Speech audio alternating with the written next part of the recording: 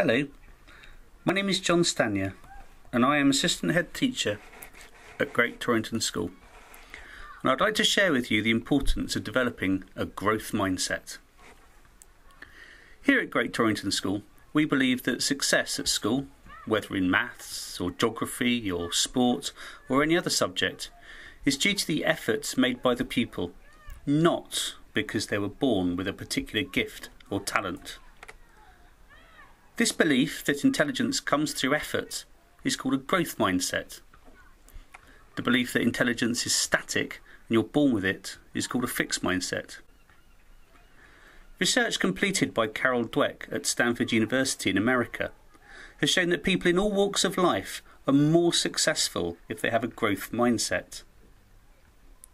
If we label a child as gifted or talented at a young age, this can make them believe that they are born with certain abilities and create a fixed mindset.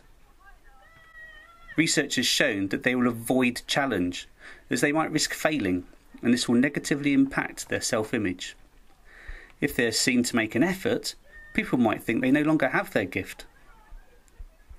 Equally, if we label a child and predict that they will not achieve academic success, then they will see making efforts pointless, avoid challenges and risk, as they assume they'll end in failure anyway. So we must encourage all children of all levels of attainment to embrace challenges, persist in the face of setbacks, learn from criticism, and find lessons and inspiration in the success of others.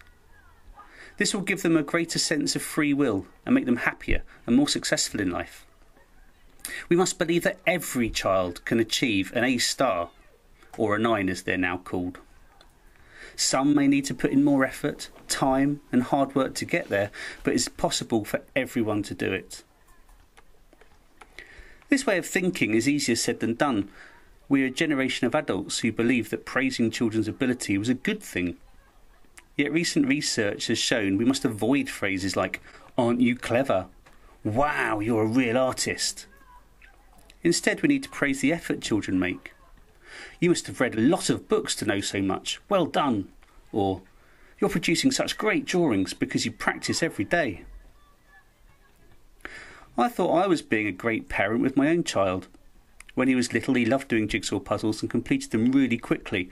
I'd say, "Wow, you're a master at jigsaws. You do them so quickly." We would buy him more, even harder jigsaws to do. But he wouldn't attempt to do the harder ones.